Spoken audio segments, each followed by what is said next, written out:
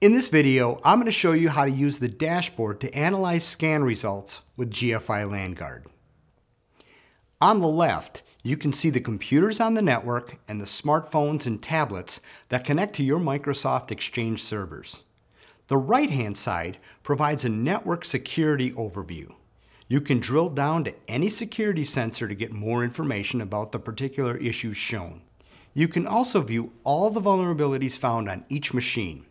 You can see which patches are missing, and this list includes patches for Microsoft products, Mac OS systems, and major Linux distributions, and popular third-party software such as Adobe, Java, web browsers, and more. You can also see which ports are open and the processes using those ports, what software is installed, the status of critical security applications like antivirus, antispyware, and firewalls, devices and hardware installed on all machines, and system information such as running services, shares, users, groups, and more. I hope you found this video useful. Be sure to check out our other GFI LanGuard videos.